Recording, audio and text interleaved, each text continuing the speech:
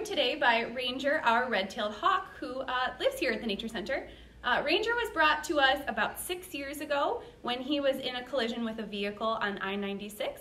Some really nice people took him from the side of the road to the Huron Nature Center, where they rehabilitated him for about 6 months.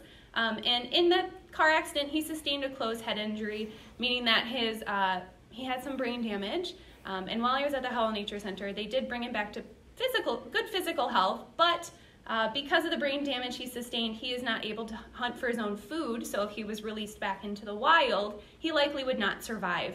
So, after being at the Huron Nature Center for about 6 months, he came to live with us here, and like I said, he's been here for 6 years, and he's about 7 years old, and Ranger here has lots of friends that he meets every day, lots of visitors, and he interacts with staff on a daily basis. We feed him 6 days a week off of a leather glove just like this.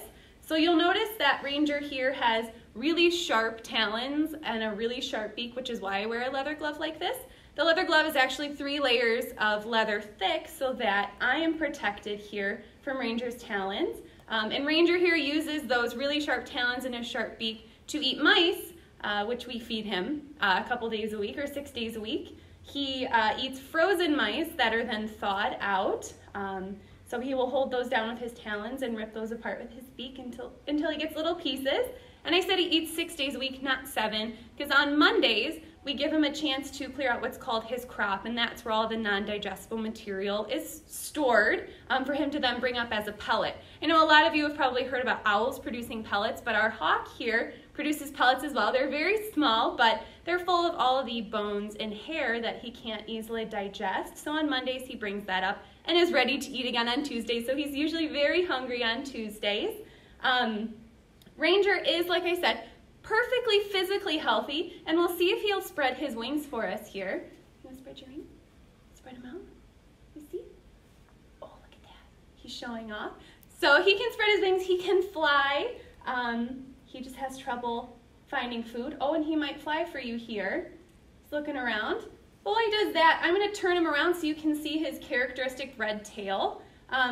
We call him red-tailed hawk because of how red their tail is, and right now he's using that kind of like how a surfer balances on a surfboard. Ranger will fan his tail out like that and move it forward and backward or up and down as I move him on my hand to balance so he doesn't fall off.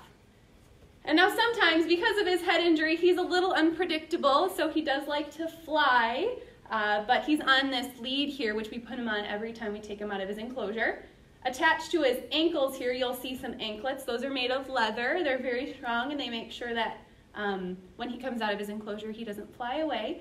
And attached to his anklets, you'll see this cord here, which are called jesses. And the jesses is what attaches to his lead here. He doesn't always wear the lead, only when he comes out of his enclosure for programs or to meet you guys on Instagram or Facebook, or when we bring him in to meet children and adults. So he'll go on his lead, and then we make sure we hold that at all times so he doesn't fly away. Because yes, he can fly, but we definitely wouldn't want him to fly away. We want him to stay safe here with us at the Kensington Nature Center.